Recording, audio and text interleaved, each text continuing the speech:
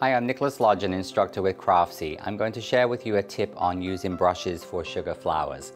Now, brushes come in many styles and shapes and sizes. Generally for sugar flower making, I use two types of brush, a round brush and a flat brush. A round brush is perfect when you're dusting a flower. So for example, when you're dusting something like a rose and you want to put some color into the center of the rose, this is an excellent type of brush to use for this application. These are just soft synthetic craft brushes. This is generally what I would recommend for dusting flowers.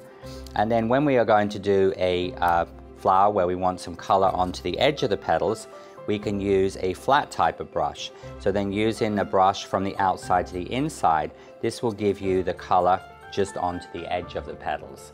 So this is really how you correctly put the color onto the edge of a flower like a carnation or an orchid. So these would be the type of brushes I would recommend you use when you're doing this type of flower.